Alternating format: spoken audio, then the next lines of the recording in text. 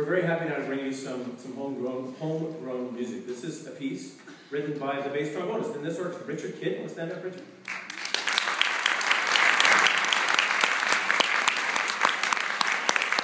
Richard is not only a trombonist, he's also an organist and a composer, as you'll see. And this is a piece in memory of a man who was very, very important to this orchestra, Dr. Tom Condon, who died last spring at the age of 82.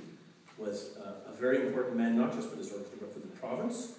He was the longtime president of Symphony of Brunswick. He was also a former president of the University of Brunswick St. John, and was the kind of man who made things happen.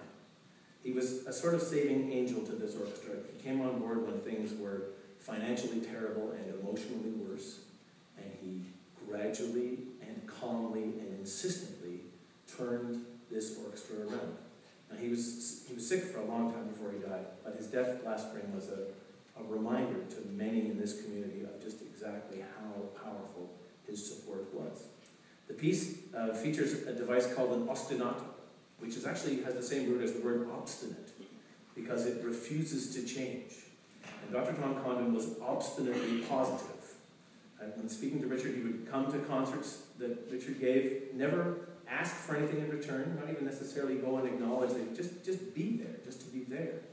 And this gentle, repeated rhythm that you'll hear in this piece is an embodiment of his positive refusal to take no for an answer on something that he knew was important.